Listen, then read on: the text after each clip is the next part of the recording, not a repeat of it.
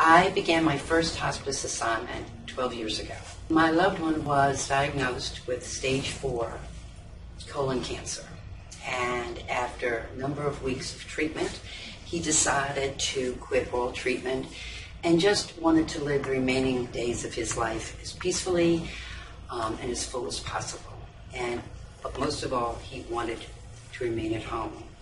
So with the help, with both the suggestion and then the help of his physician, hospice was called. And I just can't tell you how wonderful they were, not only to him, but to me as well.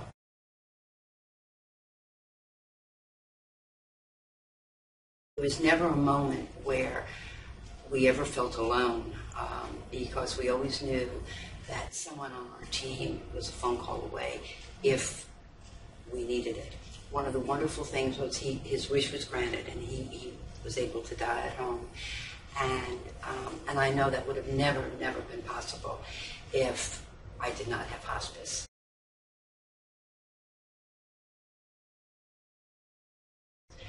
And so after his death, I just had a real desire to give back.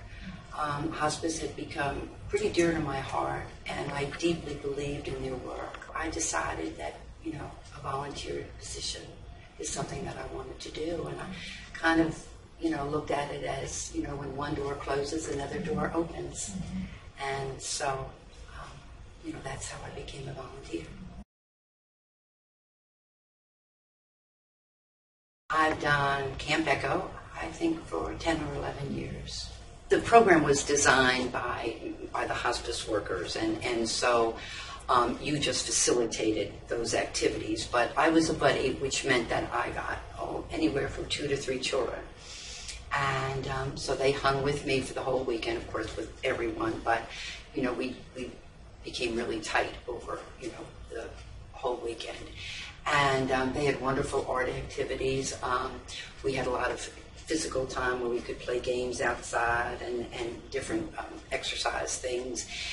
Did a lot of singing and a lot of talking. And it's just a wonderful opportunity for children, and just a wonderful opportunity for me.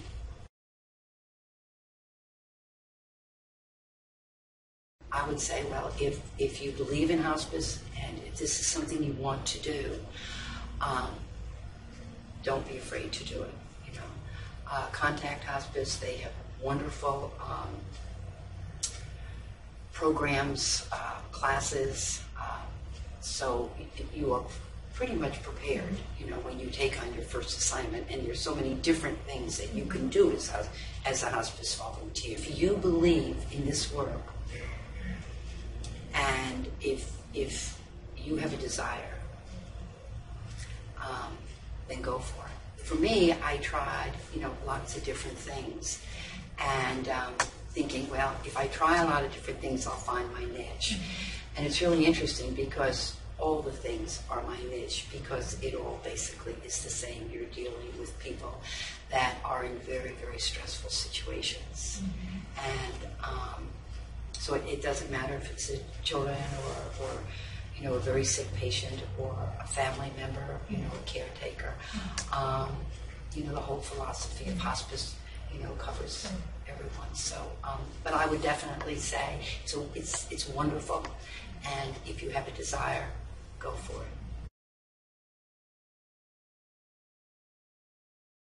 With all sincerity and total honesty, it's become much more meaningful and so much richer. I have met wonderful people. For me, it's just been a joyful ride, and I just hope to continue it for a long time, or forever, however long hospice will have me. Julia, a social worker, had called me, said that she had a young woman who had terminal lung cancer, and I met Julia. And she just had this deep desire to tell her own story from the very beginning all the way through. And it was something that she considered a gift, that she wanted to leave to her children and to her husband. And so we proceeded. And she was not worried. She was not nervous. She went right for it. And it took a while because I would come and we would record, and then I'd go home and translate and come back. And so it took quite a while to do this. And she was very, very fussy because, you know, when I would come home and transcribe what she had written, what she had said, excuse me, I'd bring it back to her and I'd read it, or she would read it, and she'd say, no, this is not right, you know, and she'd change, or we would make corrections, everything. She wanted to get it right. So after the memoirs was completed, I just wanted to remain a volunteer, and because we really had a good time together. She did not want, even though she was gravely, gravely ill, she did not want her life to change. And so her family put her bed in the middle of the living room, and her family went about, you know, their life, kids coming in from school or this or that, and there was Julia, always right in the middle of it. And that was very important to her. It was very, very important that she be a part of all that was going on.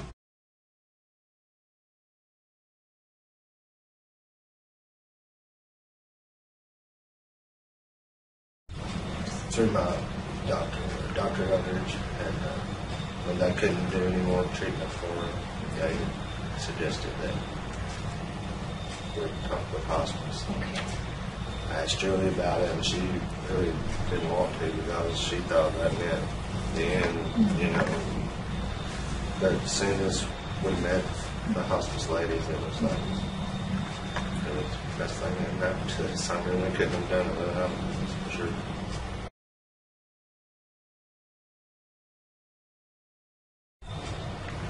There's so many ways. It's I mean, there's so many people that are involved. Workers, nurses, volunteers, chaplains.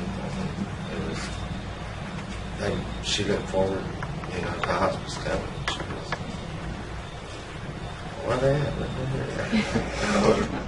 She fell in love with them, you know.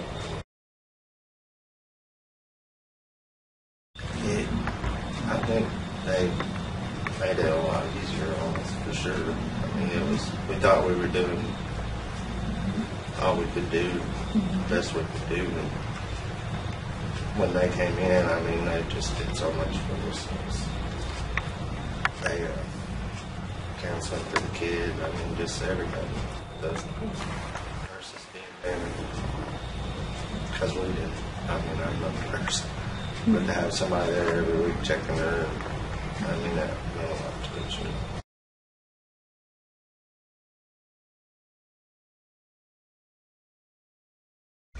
I would say definitely call, because there's no organization like it. I mean, from top to bottom, there's everyone.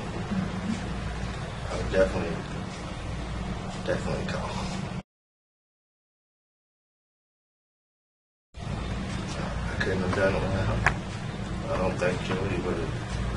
Her illness might have got her a little quicker without her.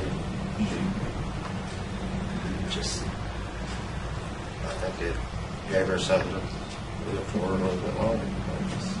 Just beautiful.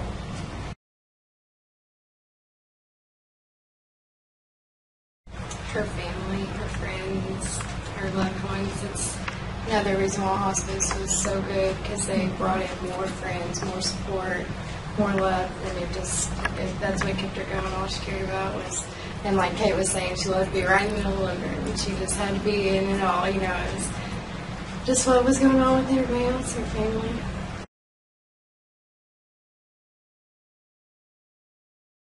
She always knew that she had somebody to rely on, you know. And I think it made her feel like not as much stress was on her actual, you know, our family too, you know, because we had all this outside help coming and all the support from hospice, and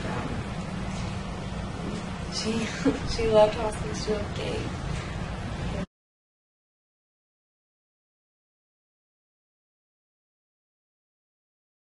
don't hesitate to call. It's not, I think because hospice does come in, towards the end, like when you're not doing treatments and they make you comfortable, that people hesitate because they just think it's an organization that just comes in and makes you comfy and leaves. It's not personable, but my mom got great friends out of hospice. She loved Kate to death. She loved Terry and Julia and everybody on our hospice team. Like, they were lifelong friends, and don't hesitate. It's a wonderful organization.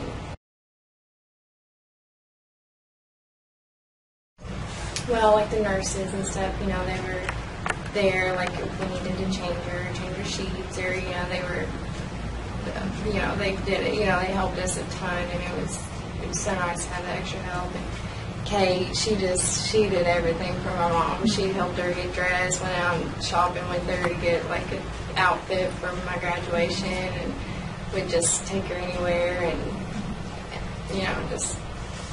in every way, the help with the nurses and the volunteers, and, the memoir, that was amazing, because there was a lot of things that, I'd either forgotten or had just never been brought up about, like my mom's childhood and stuff like that. And it, brought it to my attention, and something that I'll always have, because you need something, you can't ask, but, it's something I'll always have, and it's always will be special to me, the memoir, and that was a huge thing. That was very nice, and it's great to have that there for you whenever you need it. They showed me how to take care. I mean, we thought we were doing a good job, but to keep her at home and make her comfortable.